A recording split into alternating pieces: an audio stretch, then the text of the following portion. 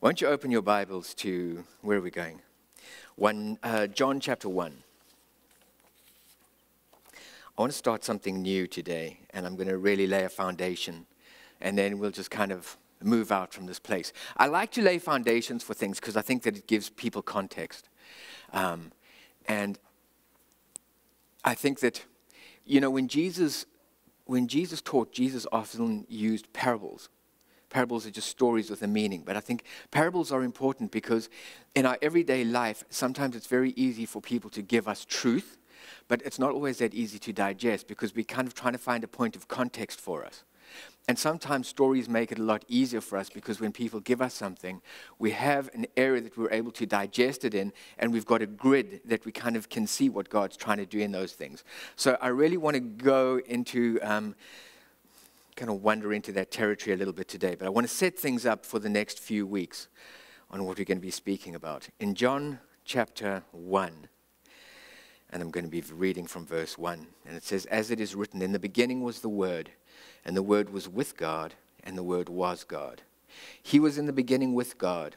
All things were made through him, and without him was nothing made that was made. In him was life, and the life was the light of men. And the light shines in the darkness, and the darkness did not comprehend it." I've called this morning, and what I want to start speaking about is something called the visible image of the invisible God. The visible image of the invisible God. People want to know God, and people are looking for a context for God. People are trying to discover and get clarification or an introduction to who God is.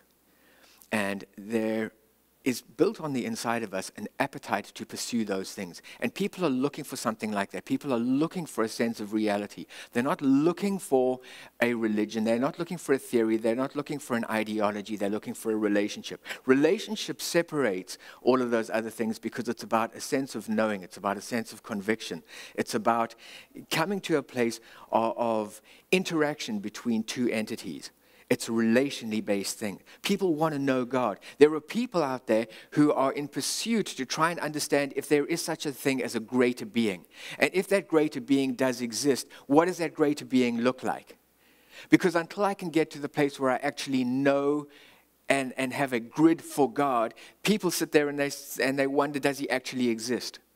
It's easy to be a person who buys into the ideology or the thinking that there is no God when you've never had knowledge of a God. Knowledge in the context of an interaction or a reality. Even people who know of God, the question is, to what degree do we want to know God? Because the more you know God and the more intimate you are in relationship with him, it's supposed to have an effect and an influence on our life. So the more you know God, the more intimate you are with him, the greater comprehension and understanding you have with him, the more it is designed to influence your life and your being and who you are. So we're kind of on this journey to try and discover who he is and what he's all about. And we're wondering where that is and how it works. We're trying to find a grid for our life. We're trying to find and pinpoint areas of truth so that we can walk into what exactly does that mean.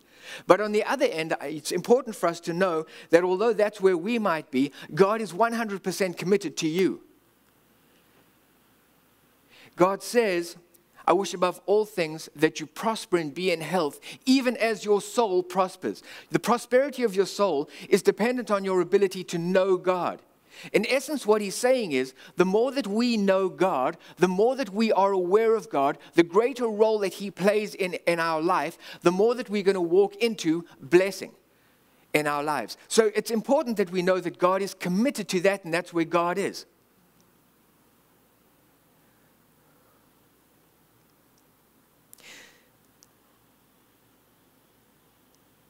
People never cease to leave me befuddled at times. Have you ever realized that because of the journey that you walk in life, we have a grid for life that gives us context to our sense of normal? And your sense of normal is different to everybody else's sense of normal. And everybody who doesn't conform to your sense of normal is a bit odd. Have you noticed that? We don't think we're odd because we think we're normal because we have our history. But nobody else has our history, but we don't have their history.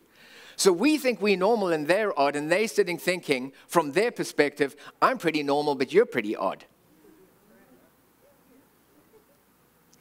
It's an interesting thing because we go through life and we realize that people make decisions and we're not always aware of why people do what they do.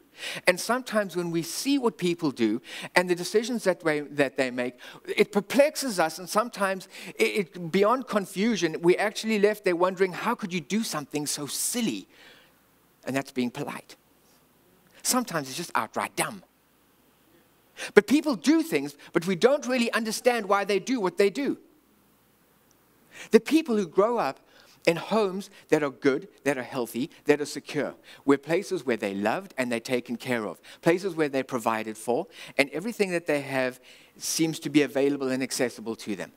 And yet, they'll do silly things and make silly choices, like decide that what they're going to do is leave home and go and shack up with their husband, with this boyfriend of theirs, in the middle of who knows where, with absolutely nothing. So they have no sense of security, no income, limited opportunities, education compromised, and you sit there and you think to yourself, why would you do something so dumb?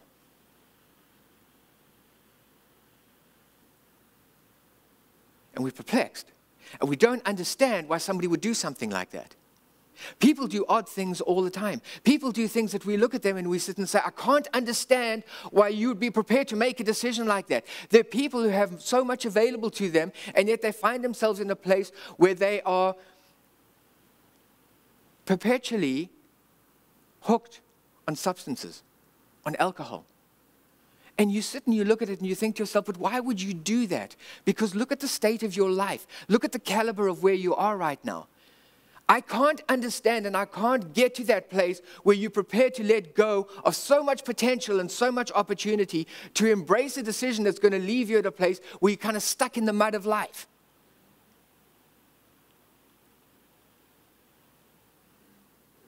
And you realize that until you've really lived in somebody's shoes, you can't understand and have an appreciation for the decisions that they make. Everybody is walking their walk and their journey in life, and everybody's going certain places, and everybody has got a history that we don't have. And people have had things put into them that we don't have. And some people have big deficits because some things that they should have had put into them, they never had the opportunity to. Some people grew up in really dysfunctional homes. People who thought they were so normal, but they were so off the scale that they never had what it was to invest and to put into young kids. And they grow up and they make really silly decisions. But we don't understand that because we have a look at the decision, but we're not aware of the cause and the reason for that. Because we've never been along their journey. We don't understand why people do what they do.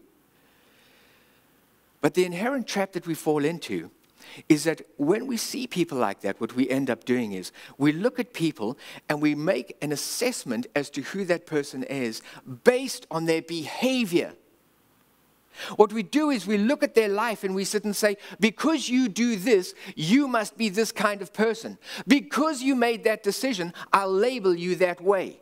We look at the way people interact with things. We look at the way people decide. We look at the things that people engage in. And very often, because it's outside of our scope of understanding and because it's outside of our realm of empathy, we label that in a certain way.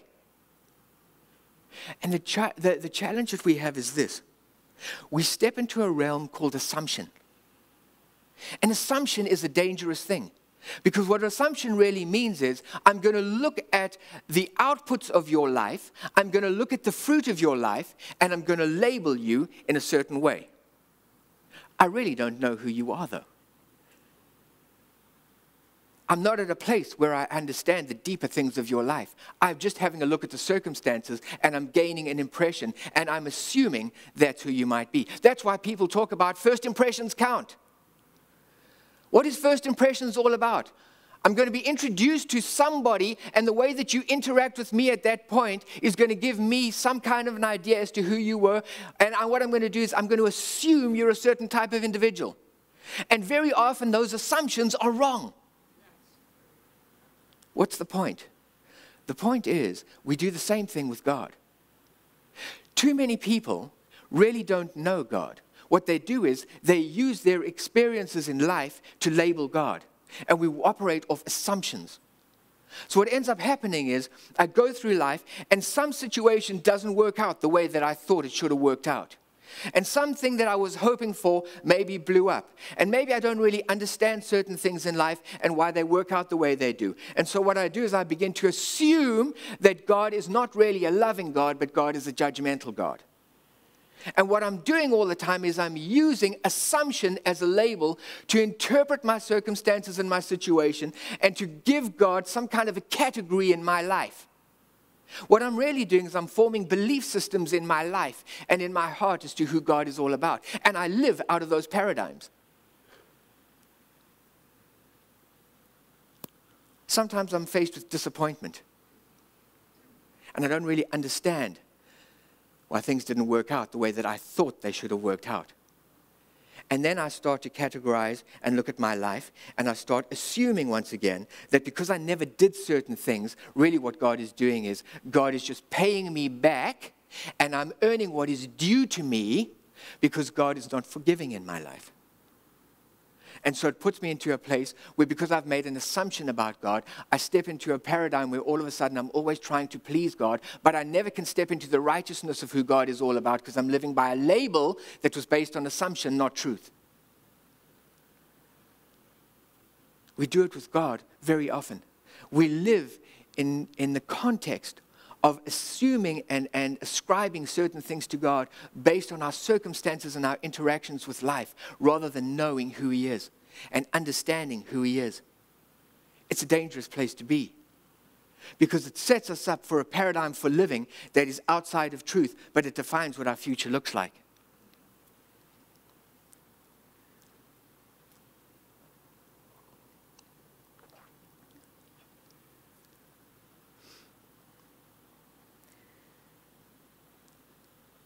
We recognize people because of their world. I recognize you because you're the person who lives up the street.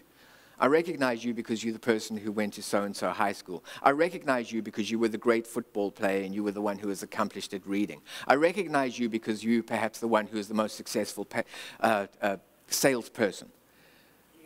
I recognize you because of your accomplishments and because of your failures and because of your involvements in different aspects of life. I can recognize your life because of your world and your interactions. But I only get to know you through your words.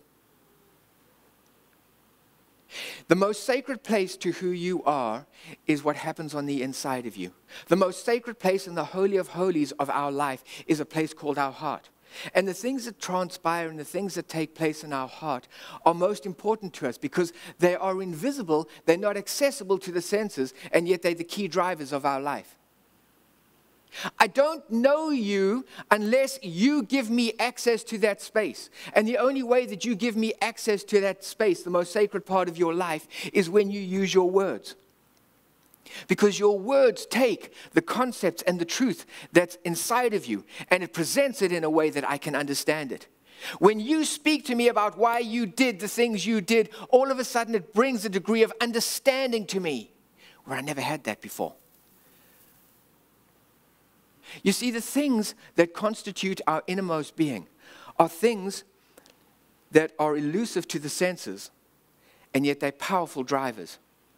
What are the things that you fear in your life? I fear tomorrow. I fear what people think. There are fears on the inside of us that are very real.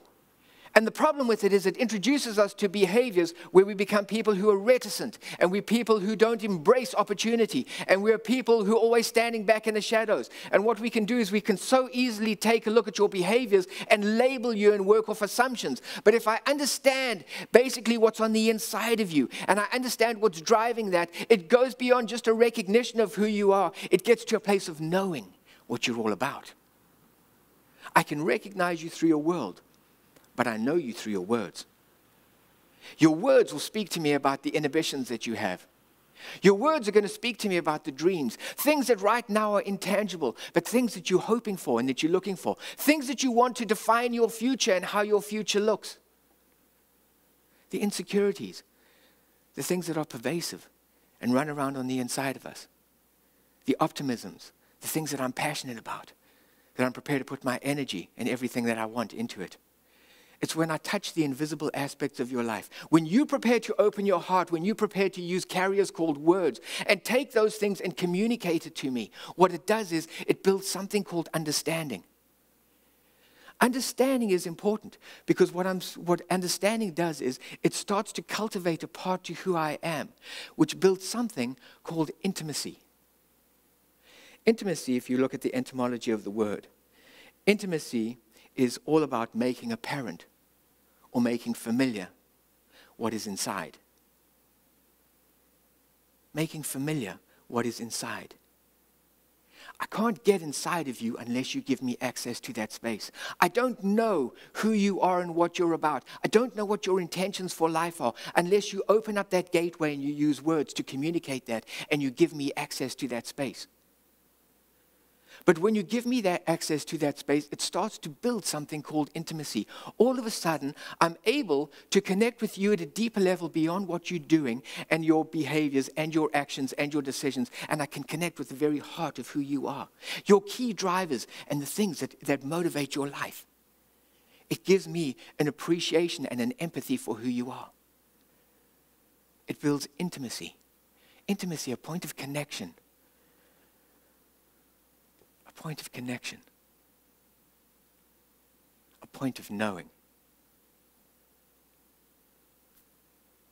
When you know somebody, the reason I'm prepared to make myself vulnerable and the reason I'm prepared to take the things that are most sacred to me and I'm prepared to invest them in your life through my words is because I trust you. The intention is, if I take those things that are most sacred to me and I impart them to you, I'm looking for you to value and appreciate that. And I'm believing that it's going to bring change in your life. It's not about placing value judgments on what's resident within people's lives. I'm not talking about sitting saying, is it scriptural, is it not? Is it right, is it wrong? Is it black, is it white? I'm talking about coming to places of understanding and places of connection with people where you have a true appreciation and you have an opportunity to connect with the very heart of who that individual is. Because you see, if you trust me to invest in me, what it can do is if I allow it to, it can change me. And so the way that I interact with you gives me access to your life. And I will deal with you in different ways. Because I'm not just taking your behaviors and labeling it. I understand why you do what you do. I understand why you think the way you think. Whether I agree with it or not.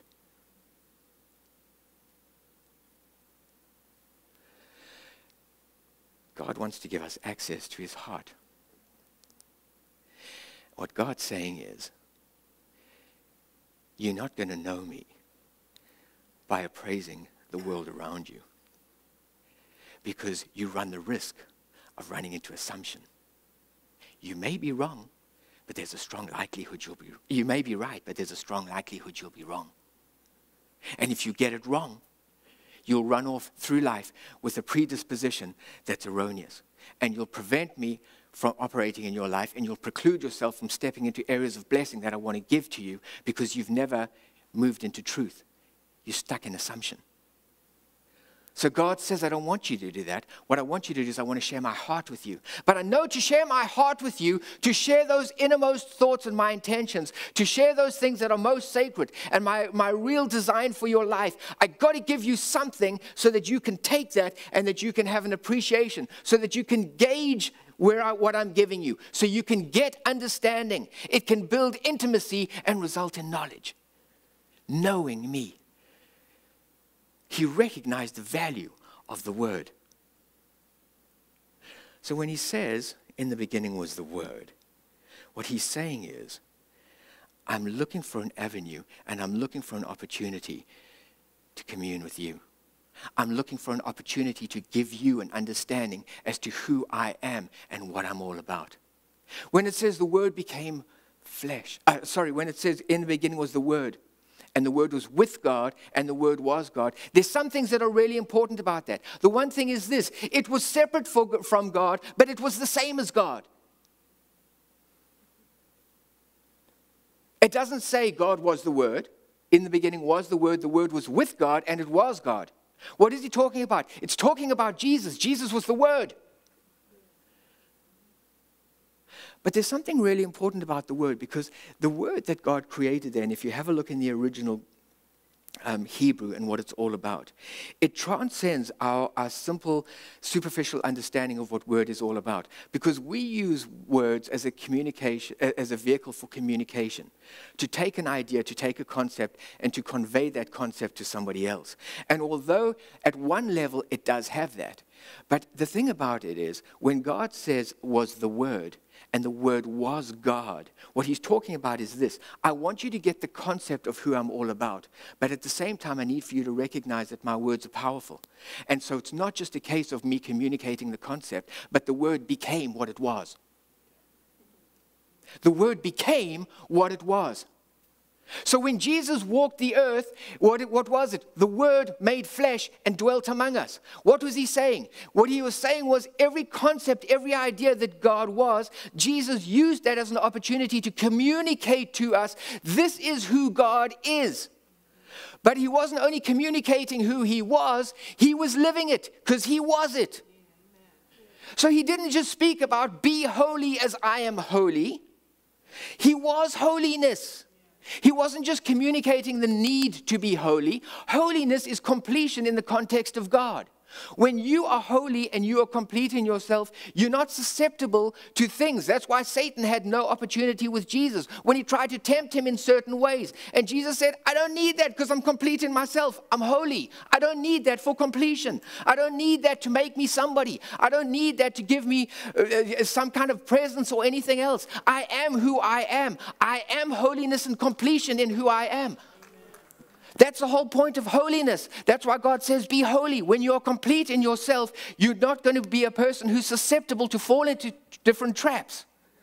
Because you don't need that to feel complete. He didn't just speak to us about holiness. He was holiness. He didn't just speak to us about righteousness. He didn't speak to us about getting our lives in a place where we are in right standing with God. He was righteousness. He was the very personification of everything that he spoke about.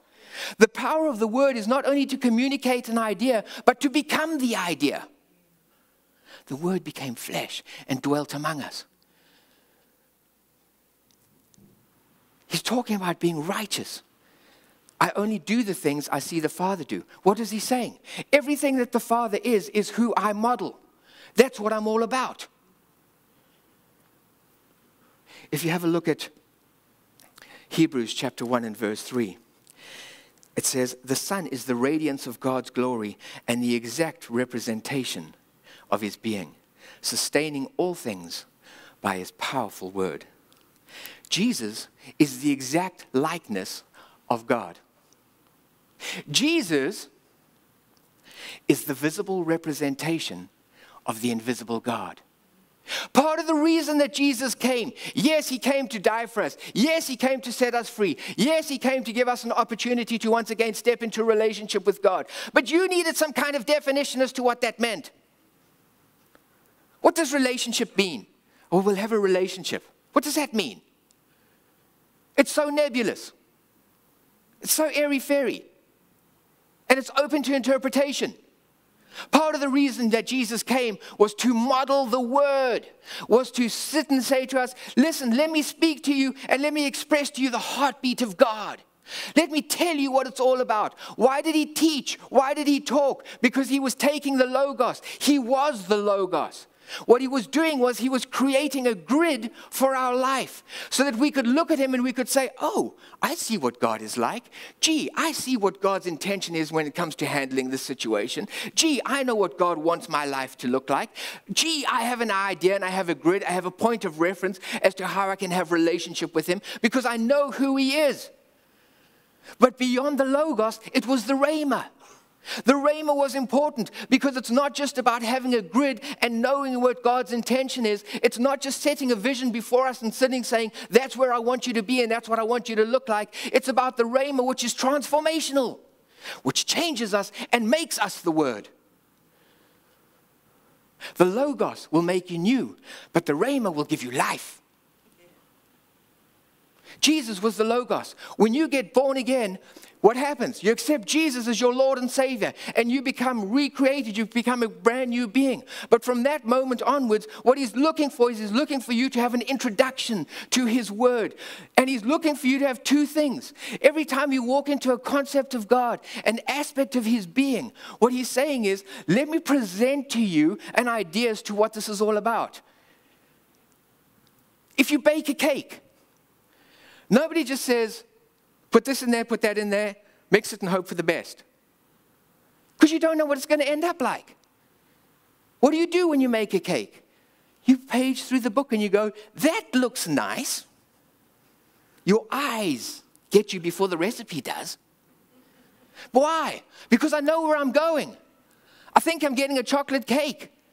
In the meanwhile, I'm just throwing ingredients in, and the next thing I end up with a loaf of bread. And it's like, I don't know how that happened. But that's why the Logos and the Rhema are important. Because the Logos is all about sitting saying, let me give you a grid for God. When I talk about righteousness, what I'm saying to you is I want you to understand what it is so that he can take every aspect of your being and he can walk you into fullness and wholeness and a representation of the Christ on the inside of you. He gives you a picture of what he's showing you what the cake looks like. And then what he says to you is, not only am I going to show you what the cake looks like, but you know what? I'm going to bake the cake for you. That's where the Rhema comes in. Because the Rhema is all about revealing what the cake looks like on the inside of you so that it takes root and it begins to grow and it becomes an expression in your life of the cake that you're dreaming of. If you don't go that way, you end up in works. Because what you do is you see the vision and you think, let me try and bake my own cake. Rhema is all about dependence on the word to change me and to manifest itself in me. It's all about a life of faith. Without faith, it's impossible to please God. Why? Because everything that he's offering us is available to us and accessible to us, but it's something that he's going to do. And he's saying, can you depend on me to make that happen in your life?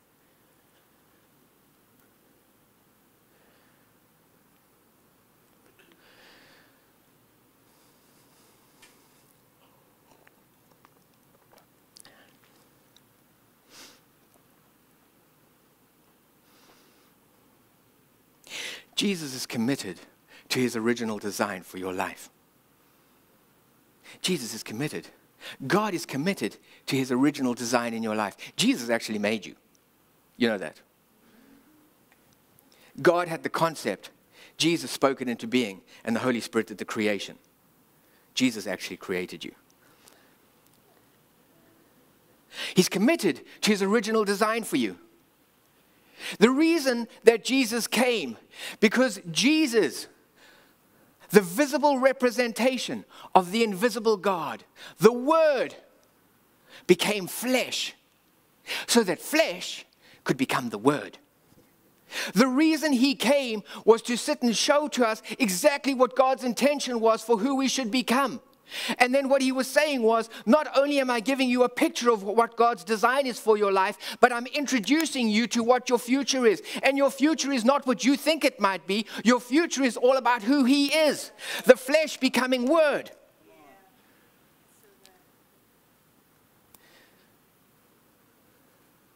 In the beginning, God created, and God said, let us make man in our image. Let us make man in our likeness.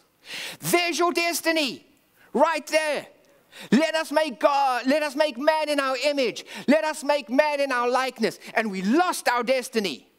And man is confused, and man's looking all over the place for what he should be, or how he should be, or how he should act, or what he should get involved in, or what career he should follow, or how much education he should get, or how much money he should earn, or what neighborhood he should live in. And none of it is your destiny. Let us make man in our likeness and in our image. That is your destiny. The heartbeat of God, and God's heart when he expresses it through Jesus, is to sit and say, I'm calling you back to your destiny. I'm calling you back to your purpose. I'm calling you back to my original design for your life so that you should be God-like. You're not to be a God, you're to be God-like. Ephesians 4 verse 24 says, put on the new self, created to be like God, in true righteousness and holiness. in true righteousness and holiness. You're to be like God. You're to be in his image and in his likeness. You're not to be God, you're to be like him. That's what it says. Why? Because he's committed to your purpose. He's committed to your destiny. He's committed to where you're going. And what he says is, I've done everything that I can to make that happen. And if you can connect with my heart, you'll discover your destiny.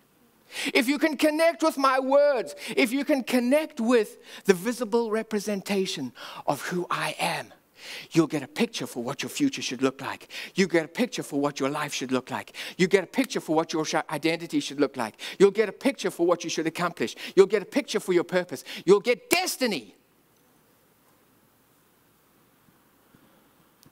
You'll get destiny.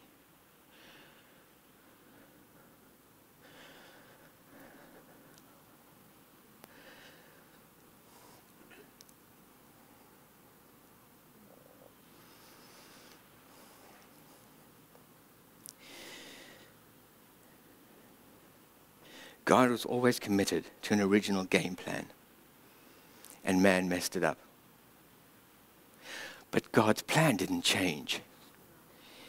Before the foundation of the earth, he had already made provision for the mess up, so that the Word became flesh and dwelt among us.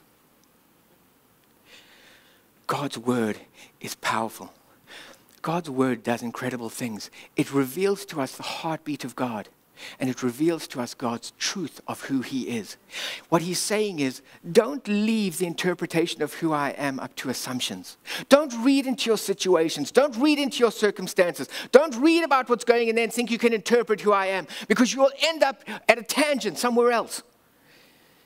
Listen to my Word. Because my Word comes from my heart, and my Word comes from the very core of my being. It's the holiest place within me, and it gives you a picture as to who I am. It gives you a picture as to what I'm about. It gives you a picture as to how I see your relationship and mine operating together. It's going to give you vision, it's going to give you purpose, and it's going to give you power. It operates on more than one level. It's just not about giving you vision, but it's about equipping you. The Word carries with it the power of transformation, so that we can step into what he's called us to be, so that we can step into our identity, our destiny. I'm a new creation in Christ. It means something. It's no longer I who live, but Christ who lives in me. It means something. That is the heartbeat of God having expression through my life. I want to talk next week about, in a more practical sense, how God uses his Word to touch our lives and to change us. And we have a role to play in that. Everything's available to us. The sower sows the Word. The Word's available. But what we do with it and how we partner with God becomes really important, because it either opens the gateway for us to walk into blessing and God's design and God's purpose, or we can preclude God and prevent him from working in our lives. But everything is dependent on where the Word is and how the Word operates. And when we step outside of God's design, when we step outside of the Word, we step into religion. Because then I'm trying to do some stuff that really was the Holy Spirit's job.